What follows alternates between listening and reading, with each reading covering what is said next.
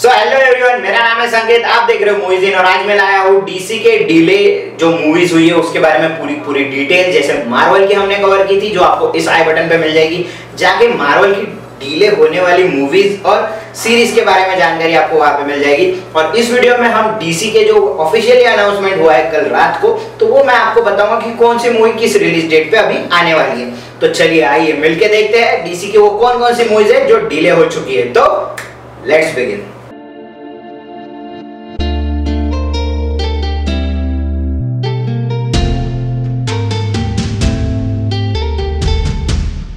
सबसे पहले wonder woman, जिसके बारे में मैंने पहले भी बात कर चुका हूँ कि ये डिले होने वाली थी तो हो गई है, जो कि जून के महीने में हम देखने वाले थे इसी साल। तो अभी इसी साल हमें 14 अगस्त के दिन देखने को मिलने वाली है। और बहुत बेहतरीन काम किया है डीसी ने कि भाई उसको उठा के सीधे अगस्त में रख दिया है, क्योंकि तब तक लॉकडाउन नहीं खुलेगा हमारे यहाँ पे, ऐसा मुझे लग रहा है। एम्पायर मैगजीन में काफी कमाल के कुछ पोस्टर्स रिलीज किए हैं जो एक एक करके आप यहाँ पे देख लेना, वंडर वुमन से रिलेटेड है।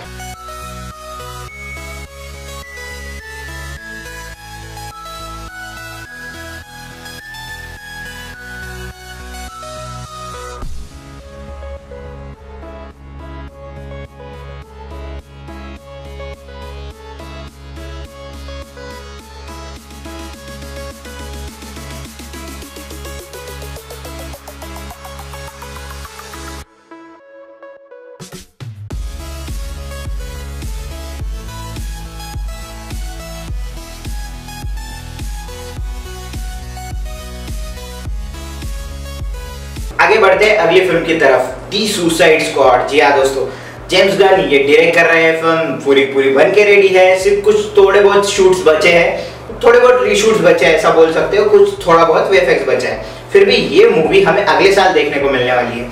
ये मूवी सेम डे जो रखी गई है उसी पे रिलीज होने वाली है। 6 अगस्त को ये फिल्म देखने को मिलने वाली है हमें, और जेम्स गन ही बना रहे हैं और ये डीसी की यूनिवर्स से कनेक्टेड रहेगी।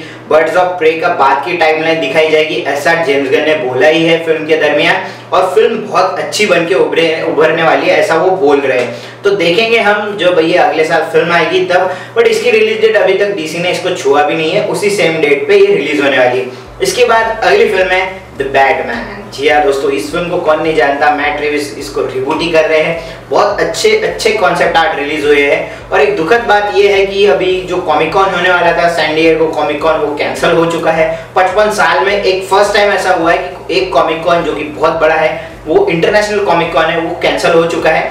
तो इसी दरमियान हमें टीजर देखने को मिलने वाला था, ऐसा लोगों का मानना था।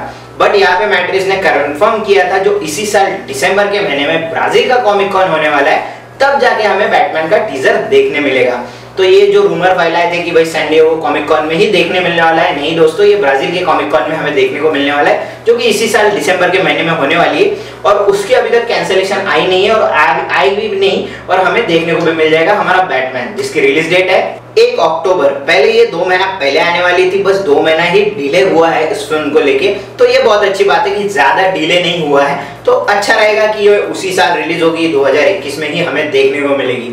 तो आगे बढ़ते हैं, अगली फिल्म है जो कि ड्वेन जॉनसन की फिल्म है। आप समझ ही गए हो, मैं ब्लैक एडम की बात कर रहा हूँ यहाँ पे, जो 2021 में ही इसकी भी रिलीज डेट वही रखी गई है, कुछ भी चेंज नहीं हुआ है।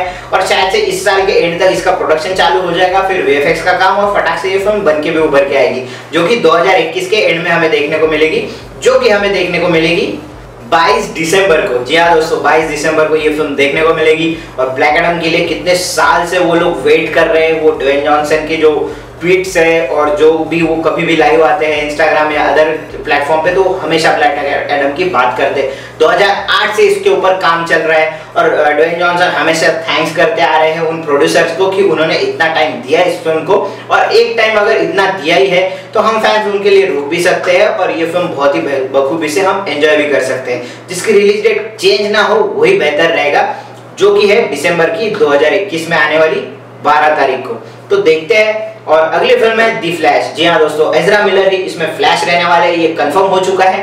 इसमें कोई भी चेंजेस नहीं होने वाले कि एज़रा मिलर को निकाल के फेंकेंगे और कोई नया फ्लैश इंट्रोड्यूस करेंगे। नहीं दोस्तों, ऐसा कुछ नहीं होने वाला है। ये फ्लैश मूवी 2022 में हमें देखने को मिलने वाली है। पहले इसकी रिलीज डेट थोड़ी पहले थी, अभी थोड़ी डिले हो चुकी है, 2-3 महीने के आसपास डिले हुई है। इसकी रिलीज डेट है अभी 3 जुलाई। जी हाँ दोस्तों, ये पहले जून के महीने में रिलीज होने वाली थी, अब जुलाई के महीने में रिलीज होने वाली। सिर्फ 1 महीने का डिफरेंस दिया गया है। 3 जुलाई को ये फिल्म हम देखेंगे बहुत ही बखूबी से और बहुत ही एंजॉय करेंगे इस फिल्म को, क्योंकि हमने फ्लैश की मूवी अभी तक देखी ही नहीं है।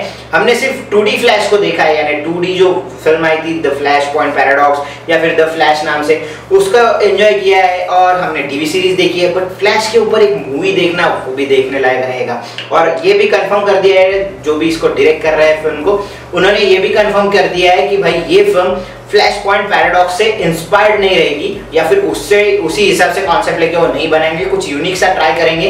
तो वो भी अच्छा रहेगा कि वो कुछ यूनिक सा ही दिखाए, क्योंकि द फ्लैश पॉइंट पैराडॉक्स बना दिया तो जस्टिस लीग की ही फिल्म लगती है जिस तरह से हमने फ्लैश पॉइंट देखी है। अगली फिल्म है जिसकी डिले हो चुका है जिस फिल्म को, वो है शज़ाम 2। जी हाँ दोस्तों, बेसब्री से हम फैंस लोग शज़ाम के बाद शज़ाम 2 का इंतजार ही कर रहे थे। तो एक टीज भी दे देंगे वो लोग कि इसमें ब्लैक एडम दिखेगा या नहीं, वो भी टीज हमें मिल जाएगा इस शज़ाम 2 के फिल्म के टाइम पे। बट उसके पहले ब्लैक एडम आने वाली है, तो ब्लैक एडम के फिल्म में हमें शज़ाम 2 का भी हिंट मिल सकता है। ऐसे रूमर्स तो चल ही रहे, तो मिल ही जाएगा, उसमें कोई दोहराई नहीं है। ये फिल्म रिलीज होने वाली है हमारी 4 नवंबर को। जी हाँ दोस्तों, ये 4 नवंबर को रिलीज होने वाली है और वही हमारे फ्लैश रहेंगे और बहुत अच्छी फिल्म उभर के आए, ऐसा आशा करते हैं हम। डीसी के जो भी फिल्में अभी आ रही है बहुत अच्छी निकल के आ रही है और वो टाइमलाइन में फिट बैठेगी, ऐसा ही वो लोग बनाएंगे। और सबसे अच्छी और आखिरी फिल्म है एक्वामैन 2। जी हाँ दोस्तों, जेम्स वैन के बहुत ही बेहतरीन प्रोडक्शन और बहुत ही बेहतरीन डायरेक्शन के बाद हम फिर से देखेंगे एक्वामैन 2 का जलवा, जो कि जेम्स वैन ही डायरेक्ट करेंगे ऐसा बोला जा रहा है। तो देखते हैं कि वो डायरेक्ट करेंगे, वो तो स्टोरी लिख ही रहे हैं, बात ही नहीं है। तो वो अगर डायरेक्ट करेंगे बहुत अच्छी और अच्छी फिल्म उभर के आएगी। जिस तरह से एक्वामैन 1 आई थी उसी तरह से एक्वामैन 2 भी आएगी।